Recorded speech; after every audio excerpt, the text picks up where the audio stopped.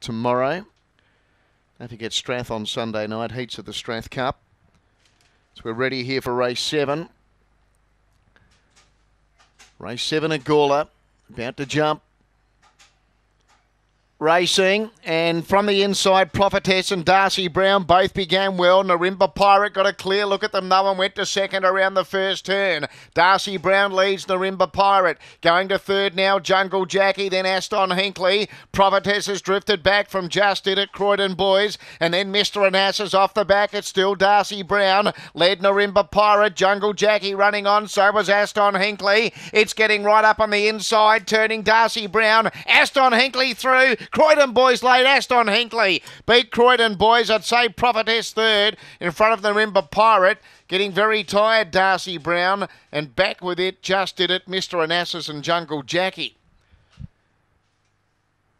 Aston Hinkley, number 5, gives Troy Murray a double here today. It's 5, 6, 1 and 3. Those placings are official. So a double there for Troy Murray. He won the second today with Flying Ellen. Aston Hinkley winning here, number 5. Winner by collision out of Hopes Up. Troy Murray for Ray Border. Second placing, number 6. And that is Croydon Boys by Spring Gun out of Irish Marina for Michael Stewart. 1/3, Prophetess by Banjo Boy out of Rustic Rita for Jamie Quinlivian.